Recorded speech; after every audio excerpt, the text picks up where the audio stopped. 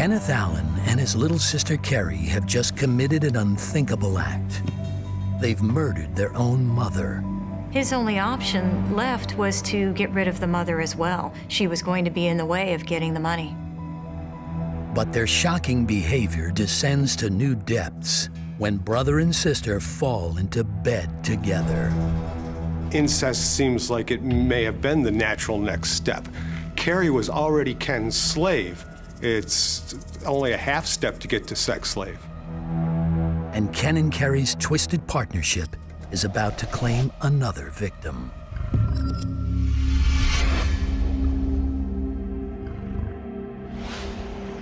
Only two people stand between Ken and Carrie and $200,000.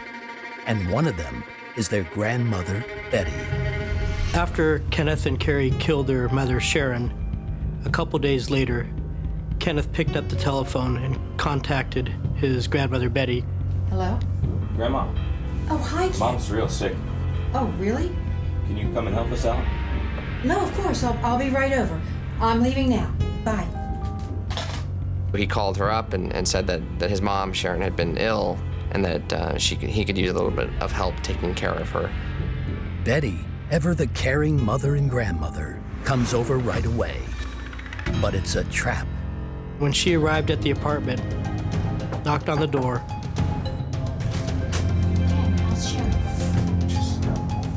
Kenneth opened the door, and as she entered the apartment,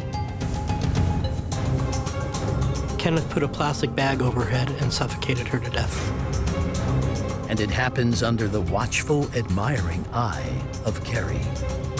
Carrie stood in the living room and watched her brother suffocate her grandmother. He wanted it to be hands-on because he wanted to get the feeling of actually taking a life and being in control, the power that comes from that. Even compared to other killers, Ken and Carrie were icy, cold-blooded.